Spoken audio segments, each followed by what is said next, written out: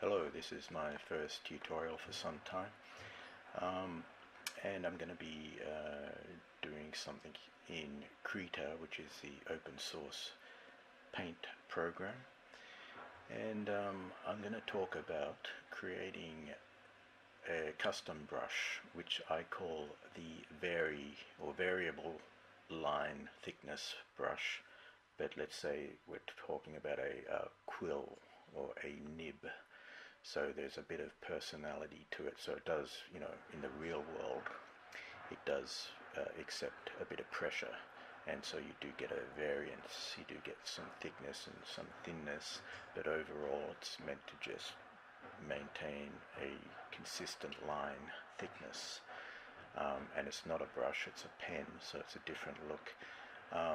So anyway, let's get on with actually creating that, and let's see if I can remember the steps involved. So you have to open up a new file. I'm setting it at 300 dpi. Create. Okay, so the pen I'm going to be creating is something that looks like this. Okay, you can see it's got some variation there in the line. Here's a thinner version of the same pen. Generally speaking, here's some more versions, different types. So here's a thick, I think this is the thickest one here, very thick one. So what I do is I create different thicknesses. So the way I prefer to work here is, rather than changing the size up here, you can see you can do that, but the custom settings don't necessarily work for the different thicknesses. So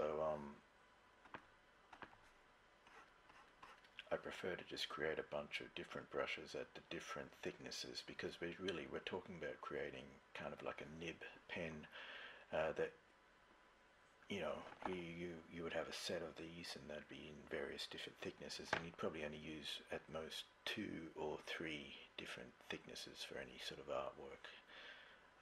So you don't really need to have this sort of unlimited changeability of thickness up there for this type of pen. So anyway, create a new layer here to work with, and the way we create the pen or customize the pen is to start with this other pen, this pen here, which is your standard line work kind of pen, and it's just called the fine liner. You can see it says it down here.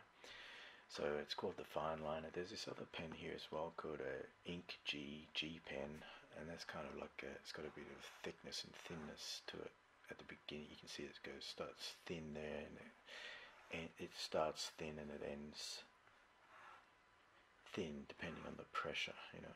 I don't want to use that pen. I want to use this standard non-variable line work pen, and so we'll open that up. So I'll go up here to that icon.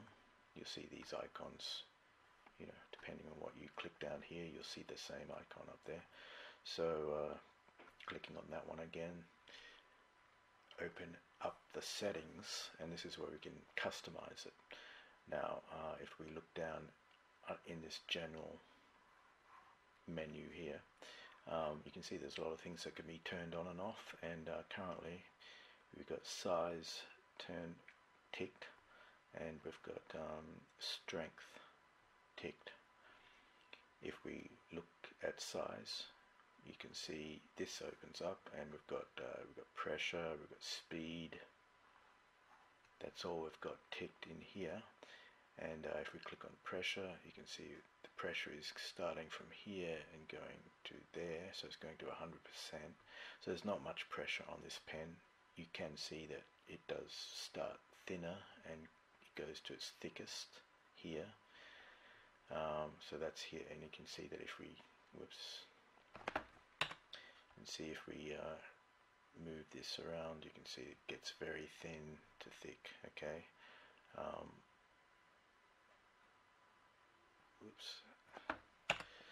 but we will just want it back where it was, which was sort of about there. In fact, just going to, if I click on this little recycle thing, it will just bring back the same settings.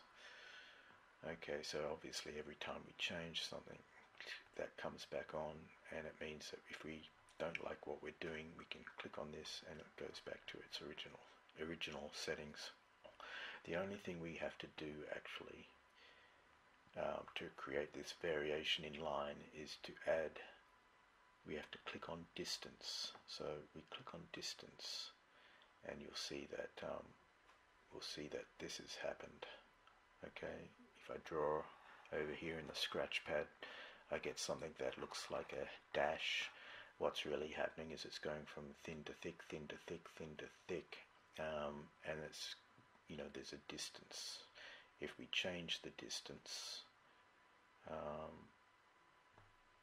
that's in length. Okay, so length, if I click on length, you can see that I can change the distance there.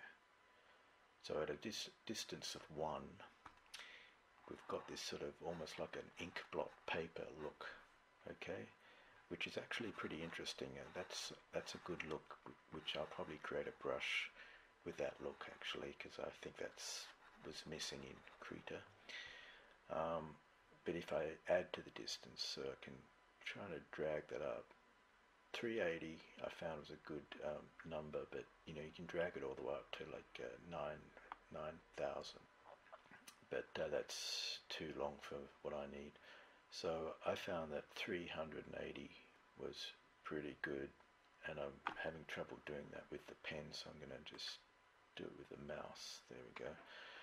You can also type in a value, so you could actually just type it in 380. Okay, I found that was a good distance, 380 pixels. I presume it's measured in pixels. Yes, it says px. Okay, so you'll see that it's going from thick to thin over that amount of distance. Okay.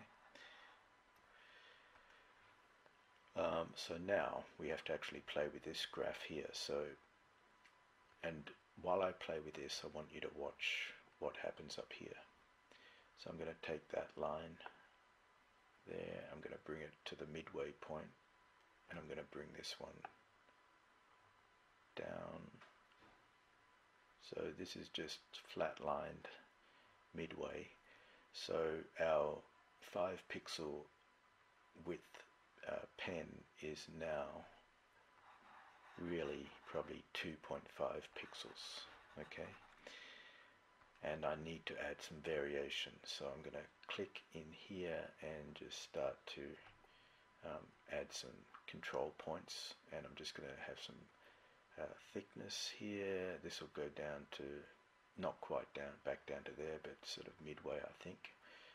You can really do whatever you want here. You can see that the variation is starting to happen. If I, let's just, you can see if I really make this extreme, you know, you can see what's going on there. This is not what I want. So I really just want it to be flat-lined. Whoops. It's very easy to create points without, control points without meaning to. So I want something like this, I would imagine. There we go. It looks fairly random, but not too random. Okay, so that's pretty good, I think. I might actually push that all the way up, so I get the full 5 pixel thickness, and probably I want to take that up a bit more too. Might as well take that up a bit. And let's have a look at that. It looks pretty good. Okay, so I'm happy with that brush. So let's understand that all we've really done is we've added distance, we've played around with the variability here, and then we've actually played with the length so that we can spread out that this value over the length of the line. Okay, So I'm happy with this, and the only thing I need to do before I save this new custom brush is to create a thumbnail. Now there are some options here. I think you can click on this, and what's this do? Brings up icons. I guess you can create icons or something. I have no idea how to do this. I'm not going to do it that way. I'm just going to draw an image. So I'm clearing it by clicking on that. I'm just going to draw this curly kind of representation of the line. I want to keep the original brush in there. So I'm saving a new brush preset, and I'm going to change the name. Test variable pen, and I don't want to use this icon, so I'm going to load scratchpad thumbnail. There we have the image that I created before, and I'm just going to save this pen now, and you'll see that it's saved down here because I gave it a name that doesn't doesn't fit with any of these, so it's sort of alphabetically gone down here. I'm not saving this brush anyway. I'm going to get rid of it. It's just for the tutorial. So yeah, so we now have this new variable line brush, which looks pretty good. I probably will not get rid of it because I think it looks pretty good. So I think that's pretty much it. So I'll leave it there, and yeah, ciao baby.